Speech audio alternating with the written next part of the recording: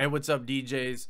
So I just wanted to shoot a quick video kind of talking about what happened this last weekend and a couple tips, especially for anybody who is just kind of starting out building their business. So quick run through. I had two events scheduled this weekend, one on Saturday, one on Sunday. Tuesday night, my throat began to hurt, and COVID is kind of going around my town right now. When we went to Milwaukee for Midwest DJs Live, a few of the guys that I was spending a lot of time with got COVID when they came back. So when my throat started hurting on Tuesday, Wednesday I took a test. It was negative. And then Thursday night, I started getting a really bad fever and started getting cold chills and sweats, and it wasn't fun. So I took another test then. It came up positive. And needless to say, I was freaking out, right? Because I'm not the kind of DJ that just shows up to an event with a planning form and hopes for the best, crossing their fingers, saying, oh, I am meeting my clients a minimum of 3 times before the wedding. And that is not 3 times including when they book. That is 3 times after the contract is signed, after I have a deposit. We are meeting just to talk about the details of their wedding. So needless to say, I was freaking out a little bit, right? I did a video recently about my trip to Milwaukee. Thomas Heath from A Plus Entertains, Paul Widlin from Northern Michigan DJ.com, and Bill Schramm, who is just starting 231 Entertainment in my area. We all rode down together and then rode back together. And while we were there, we had a group chat, and it was more of just a place that all of us could kind of stay updated. First thing I did Friday morning was I sent a message in that group chat showing a picture of my positive COVID test saying, I don't know what to do. I have 2 events this weekend. And I was freaking out. Now, thankfully, Thomas Heath from A Plus Entertains, one of his guys, Luke Graham, was available. And we were kind of putting in motion that Luke was going to be doing it. Bill Schramm from 231 Entertainment was available for my wedding on Sunday. Not for Saturday, but for the one on Sunday. What we kind of worked out was that Luke was going to handle my event on Saturday. He was going to go there. Now, when I meet with my couples, I take meticulous notes in my DJ Event Planner. And shout out to DJ Event Planner because, especially with Thomas Heath using DJ Event Planner, it made it super easy to get him the planning forms and get him everything he needed in order to make sure Luke had what he needed. So I am currently recovering from COVID. I am doing much better. My voice is still kind of recovering. I have to clear it every now and then. No sore throat, no nothing. Symptom-wise, I'm completely fine now. But one thing I will throw out there to anybody who is just starting out their business, especially this year, if you don't feel good, take a test. Whether it's an at-home test, whether you go somewhere and get tested. Because here's the thing. The symptoms for this current strain are not that bad. I would have just thought I had a cold.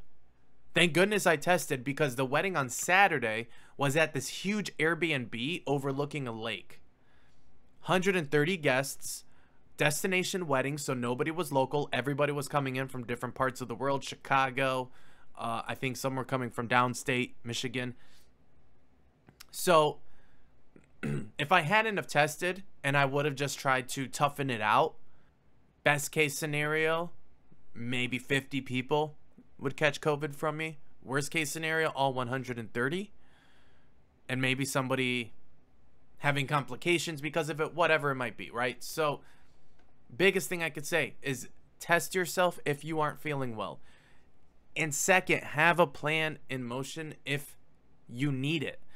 As DJs, the thing that sucks is we never want to send someone else to do our events, right? Especially when we really care about our events. The problem with what we do is that if we can't show up and do it, that's it, right? Like, most of us built our brand on ourselves. So have a plan in motion. It will happen, especially this year. This current strain is very contagious. Symptoms are not very bad at all. I mean, I only had symptoms about 3 days. And then the rest of the time, was just kind of recovering, but have a plan in motion. And this really speaks to the importance of networking. Meet the DJs in your market, get to know them, build solid relationships with them so you guys can help each other out, right? Thankfully, with A Plus Entertains, NorthernMichiganDJ.com, so Thomas Heath and Paul Widlin, they both have been in the industry for a very long time. So I knew that my events were going to be in good hands because Luke from A Plus Entertains was going to handle Saturday.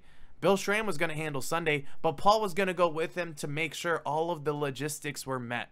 Because Paul is an older DJ. He doesn't typically DJ anymore. He has his DJs do it, but he's a logistical genius. He knows how to be efficient with the gear. He knows what gear is needed for what. He's really good at that. So between having somebody from A Plus do my event on Saturday, I knew my couple were going to get the same treatment that I usually give them, right? And this is a picture of the dinner space at the Airbnb, right? So look how tight, compact that is. If I would have just tried to toughen it out, a lot of these people would be sick right now. And another thing I can say is before you contact your couples and freak them out, have a game plan in motion. My couple, Saturday and Sunday, were both incredibly appreciative because they understand, like, COVID happens.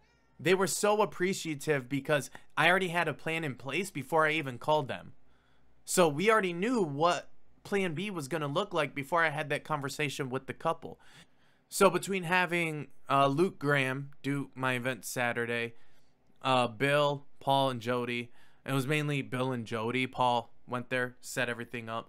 Now, Jody, my assistant, was able to attend both of the weddings, and I know that Luke really appreciated that. After the weddings, I contacted both couples. Both of them loved their weddings. Saturday, they loved Luke. They loved how outgoing he was. And on Sunday, they loved Bill. They loved Jody. They had an alpaca in a tux named Prince. I'm really bummed I missed that. And the wedding on Sunday was actually a bride that she wanted to do something different for her wedding. So what we had done was I booked studio time at a recording studio for her. We went in there and we recorded a custom cover of their song that she was going to walk down the aisle to. And it was a complete surprise to her fiance. So when she was walking down the aisle, he was going to hear her singing a cover of their song. So it was really cool, and I'm bummed I missed that. But, you know, they were so appreciative that I took the time to get it figured out. I didn't just say, oh, tough luck, sorry, I have COVID, I can't go. I didn't try to tough it out, so I didn't get every single body. I didn't get a bunch of people at both of these weddings sick, right? So build a relationship with DJs in your market. Have a plan B in place. If you get sick or you don't feel good, at least take an at-home test. At least do that. Do not just, oh, it's just a typical cold, I'm just going to tough it out. Do not do that. Because weddings are a very special moment for people. And you really need, even if you cannot be there, there's still plenty that you can do, right? Be professional. Make sure that you are doing what is best for your clients and not your wallet, right? Did I make a bunch of money this weekend? No, I didn't, right? It wasn't as profitable as a weekend as it would have been if I would have been able to go there. Did I lose money? No, I didn't. I didn't make a bunch of money either, right? Actually, it was pretty much a wash. But my couples were taken care of, and that makes my business, my reputation, even stronger. And that is the biggest thing, is right now we need to build a solid reputation for our business and let people know that they can trust us. And the best way to do that is to just take care of them. Build a network in your market. Get to know the other DJs. Build relationships with them. Help each other out, right? If another DJ in your market needs help, be the guy willing to step in if you have the ability to. Because it is so valuable. And I'm so appreciative of Thomas Heath, Luke Graham, Paul Widlin, Bill Schramm, all of them. Jody as well. Jody, even though I wasn't there, he still tagged along. He still helped out. He got to experience what it's like working with other DJs instead of just working with me. So that was really cool.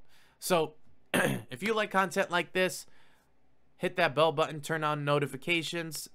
If you can, please subscribe. I would really appreciate it. And if you have any comments, questions, concerns, leave them in the comments section below. I will see you guys in the next one.